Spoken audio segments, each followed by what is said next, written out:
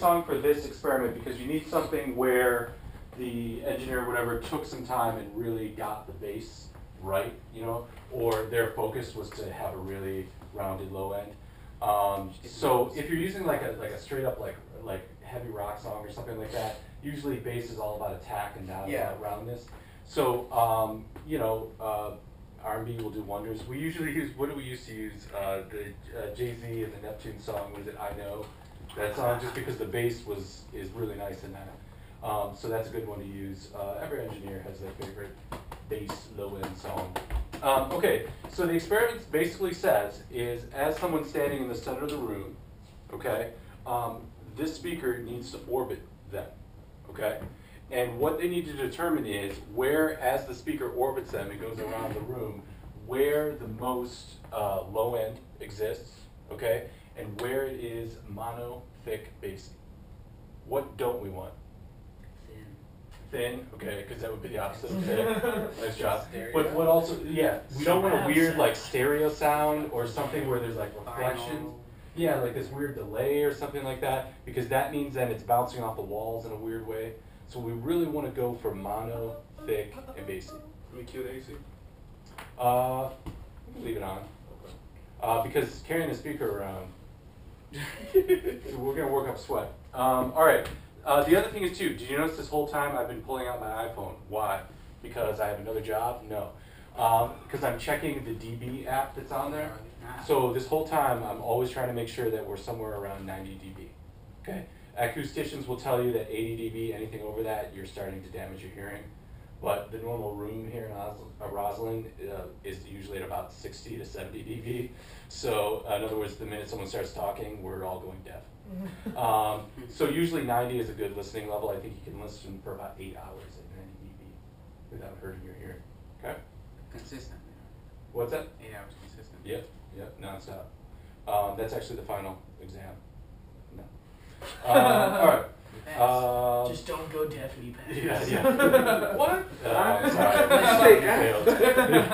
You failed. Okay. So let's do this. Who wants to carry the speaker first? Should I do it first just to kind of show you how it's done?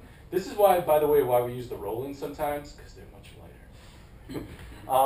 Stephen, do you want to stand in the middle first, and I will orbit you. What you're going to need to sort of do is stay in the same spot, but kind of as the chords, you're going to have to like step over them and that type of thing. Sometimes this gets a little complicated, but we'll try to make it as easy as possible. The best way to do it is to make everything sort of orbit around you. So as this cable goes around, you periodically want to step over. So I'm going to pick up the speaker. You can see where the stand is. Yep. Why don't you just get that stand out of the way for right now? You just put it somewhere else. Maybe over the bass corners. Cool. Hey, by the way, can you turn the firmament off? Let me show you a little live sound trick. Here, hold the speaker for a second. Got it? Okay. See this cable? It can get unplugged. See this cable? It cannot get unplugged. It's impossible. It's like the snake biting its head, right? For its tail. Press C. It's never going to come undone. You can then just unplug it. All right. Good, you can set it down. Okay, so what do we think? What do we hear?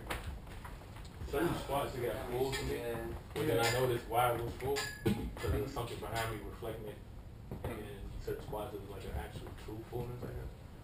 I could even feel when I was carrying it, like different Oh, yeah. spots, how different it felt, how Yeah. crazy it was. Yeah. So was there one spot in the room where it was really mono, thick, bassy?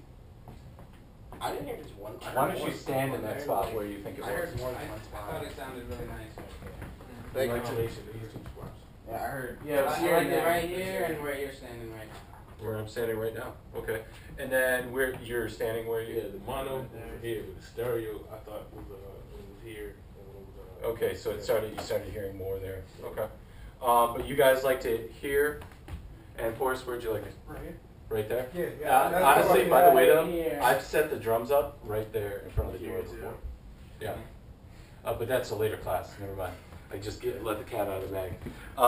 But yeah, that's a nice spot. This is a nice spot. This over here, I remember one time I was in here, I was playing keys for some reason. This was a long time ago. But I was playing keys and I was standing in this corner. And it was just like the bass monster was attacking me because it was just all this low end buildup. It didn't also help too. There was a bass player over here, and his speaker was faced right towards the corner. So it was just like, well. But you know, I think we want to put our first speaker because the next step after placing the speaker is to now figure out the distance between the two speakers. Okay? Because now, so where do you think? So, and by the way, there's not one right answer. The one, you know, if it sounds good here and it sounds good over here, then let's pick one of those, okay? Or if it sounds good over here, let's pick one of them, and then So the idea yeah, to we create can't do that both. center- One, yeah, can't occupy the same. To Anyways, create the center, what's that? is that where the ideal center should be between the two speakers? The ideal center will. The spot that you, that's what I'm saying, like the one that we're referencing right now where we picked. We want to build the speakers around those, or? Exactly. Okay. Exactly.